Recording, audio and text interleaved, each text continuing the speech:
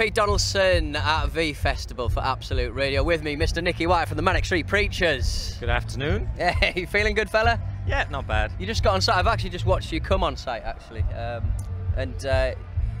Sean actually had a backpack on. Why was he the only one carrying equipment? That backpack, he searched high and low for that. It's one of his sort of, it's unbreakable. It's his baby, is it? Yeah. It's his baby. What's he keeping there? Sandwiches? Please say sandwiches. It could be something dodgy. I doubt it. No, it's probably some drum stuff, gloves. Bloody drum stuff. They love their equipment, them drummers. You're about to release your singles collection in October. Motown Junk is, celebrating 21 years since Motown Junk. Yeah. What's going to be in there, I guess? Just apart from the... It's 38. I mean, Forever Delayed, which came out, is it 10 years ago now? Yes. It's the first greatest hits. Yeah. It was only actually 19 of our singles on there. And, yeah. It was our fault. We were culpable. At the time, it felt like more of a taster than... And since then, obviously, we've had some, You Love Alone, and It's Not War. We had some really big hits. And so it's every single from Motown Junk to right through to a new song. We've covered the This Is the Day by The. Yes. Which will be a new single. 38. And it's just tying things up, really. Yeah. This is the end of a large part of our career, really. Postcards, just one of the most enjoyable records we ever released, and we love it to bits, and we wave in all those good times goodbye. Is this a winding down? My word. No, it's just, I think it's going to be a couple of years before we, do it. There will be no gigs next year, I don't think. No. There won't be any records for a couple of years. Speaking of postcards, Tim Roth, obviously the front cover. Are you sad that his much maligned television show Lie to Me has been cancelled? I don't know whether you watch that programme. It's one of those, if there wasn't so many adverts in it, it'd actually probably be quite enjoyable. Yeah. But it's so hard, isn't it, just to pick a thread up. But I think, that's standard. There's very few American shows that get to the magical 8 to 10 It's series. annoying. I sort of followed it for 2 seasons, and then it was just, it's not even worth doing it anymore. No. I mean, when West Wing stopped, I literally cried my eyes out. Yeah. And Sopranos, they were... Have you not picked up on The Wire? Have you not picked up on... Yeah, I think The Wire's overrated. Really? Yeah, I mean, they stole my name for a start. No, James loves The Wire, and I've never connected with it. I thought Shadowline was amazing this year with Christopher Eccleston, the BBC thing. That's really good TV viewing. There is a lot of good television around, but I guess... there is if you're me, yeah. Is that what you spend most of your time doing? Just watching a bit? I used to. I wish I could spend more. 20 years since you kind of started in the band, would you say?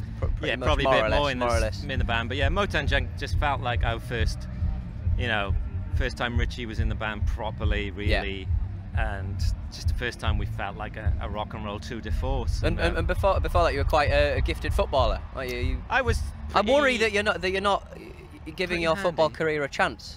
No. Are you going to pick it up now? You've got a year off. I soon realised.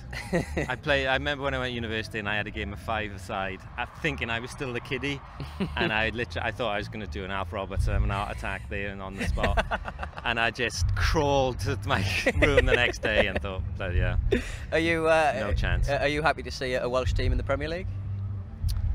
Even if it is Swansea? I have to say yes, but I was just more excited by beating England and Argentina in the rugby on consecutive weekends. Yeah, okay, yeah, it's been a good couple of weeks. Yeah, so I was very happy. My mum was certainly very happy. We were in Budapest, and Sean got it on Slingbox, and we did this amazing festival, and then Wales beat England in rugby, so that was... Topped it off, it was good. That's about the best I guess these days for me.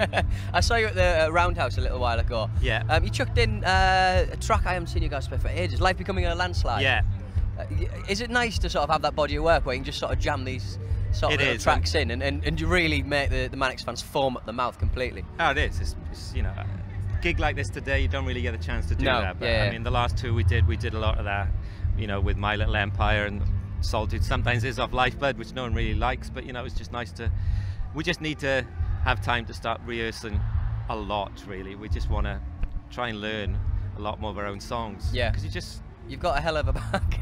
There's so many of them, and and very different styles, I think, moving forwards. I mean, the first one was almost Guns N' Roses-esque with all the not noodling, but you know what I mean. There's a lot of whittling on there. There was a little bit of whittling. I'll pass that on to James.